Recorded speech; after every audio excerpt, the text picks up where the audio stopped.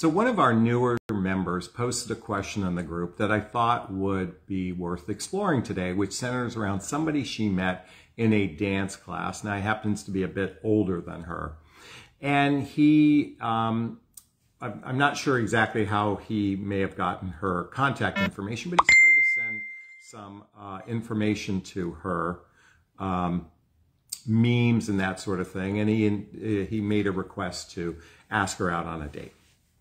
And so they went out on a date. Now, I'm just going to make an assumption here to guess that this man is probably in his 50s or 60s. Again, I'm just guessing here because the actual age wasn't given. So during the date, she noticed that he seemed a bit socially awkward. And it turns out that they have a mutual friend, a roommate of hers in the past. And he made a sexual reference between the two of them. And she was very off-putting by that, and she expressed that this was a disrespectful comment, which I think was very appropriate on her part. And the question is, why would men do that? So I'm thinking back now to when I went through a divorce, and this was a decade and a half ago, or well over a decade and a half ago.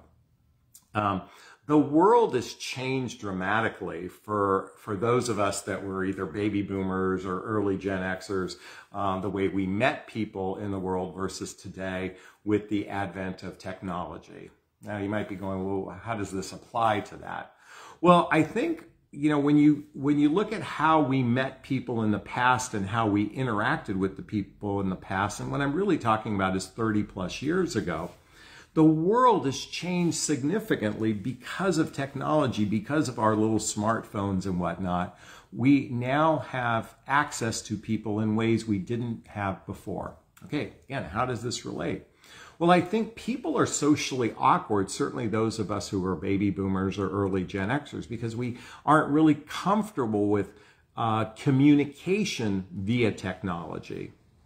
Now, I recognize that what happened in this particular case was a face-to-face interaction, but we've been bombarded with information in such ways that we were never used to before, whether it's social media, whether it's just the bombardment of television, with news channels and such like that. So I think human beings have become rather socially awkward, even if they're not socially awkward. In addition, there's been a big change in the way men view women. That's right, there's been a big change in the way men view women. I think the beginning of the feminist movement and certainly the advent of birth control has changed how men view women. Now, you might be thinking, okay, what's going on here? Well, with the respects to the feminist movement, I want to just take us back maybe 60, 70 years ago. Men predominantly in the hierarchy, if you will, were more predominant than women because they were the primary breadwinners in relationships. And thankfully now, women are no longer as dependent upon men as they were in the past, number one. Number two, with birth control, there isn't the ability to have casual sex these days makes it the respect men have for women, I think in the past was a bit different than today because of the ability to have casual sex with a person without any consequence of, a 9-month delivery happening. Okay. So with that, I do believe on some level men value women less than they did maybe in the 50s, okay? Now, this is my hypothesis. I'm not suggesting this as a fact. This is my perception. So when you take socially awkward people that aren't familiar with technology, and then, not just familiar with technology, but the bombardment of technology, which is very socially awkward for people that may not have experienced that in their previous dating life.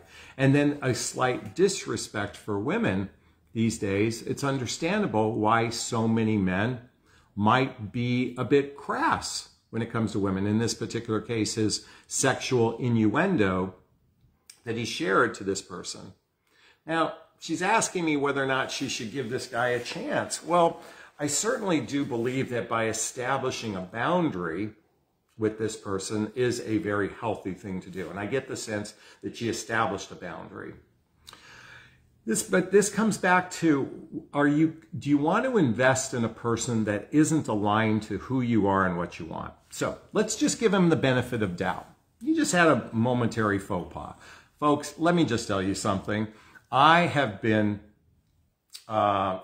experienced something similar to him. In other words, I've gone on first dates with women and I have probably dropped some sexual innuendos.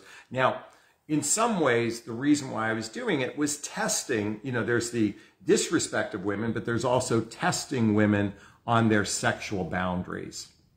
And I've been slapped down for that. So I am guilty of what he has done to some degree. And most men are guilty of that to some degree. Because again, it's not as if men haven't tested women's sexual boundaries. That happened even pre-birth control. It's just when you add socially awkwardness, the world is somewhat socially awkward these days. And if a person is also socially awkward, they might have Asperger's, they might have some autistic, they might have some traumas, in their lives that might cause them that.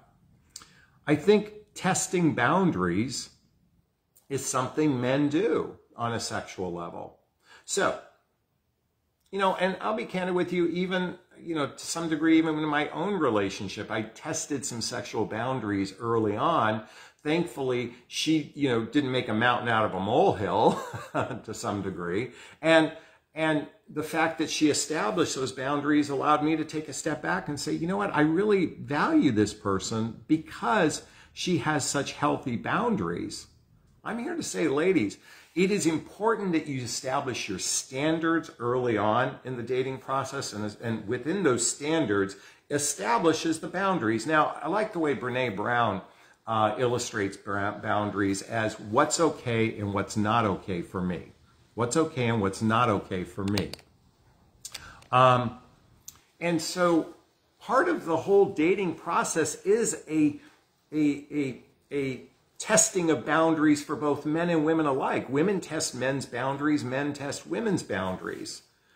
At the end of the day, what's critically important is, are you two on the same page? And just like what I teach in my private coaching it's interesting. What I teach in my private coaching is exactly the way my relationship with Marie was established. We laid our cards on the table very quickly. We operated from a place of radical honesty.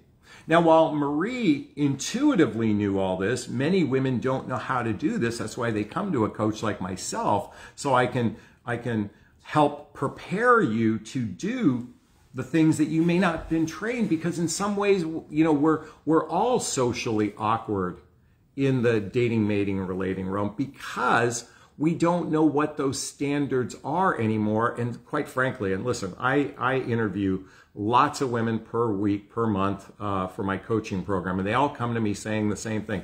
Jonathan, I know what I want, I know what I want, I know what I want in the form of a relationship. And then they go through this proprietary coaching program I created.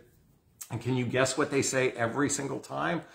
I didn't know what I wanted. Why didn't they teach me this in school? Why didn't my parents teach me this?